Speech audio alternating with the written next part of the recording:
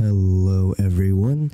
So in today's video, I will show you guys on how to trade in Steam without waiting for 15 days. But first, to trade in Steam without waiting for 15 days, the only solution is that you should have Steam Guard enabled. So to enable that, what you want to do is go to the Steam icon right here on the top left corner, click on settings, and then scroll down until you see security. And then you can access or enable Steam Guard right here. So if the Steam Guard icon is green, that means that both of your email and your Steam Guard is enabled. If it's yellow, it's either your email or your Steam Guard is enabled. So one of those is enabled, and if it's red, none of them are enabled.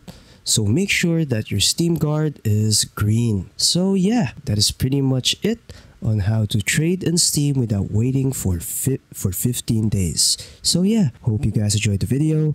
Don't forget to leave a like and subscribe for more tech tips. That is all.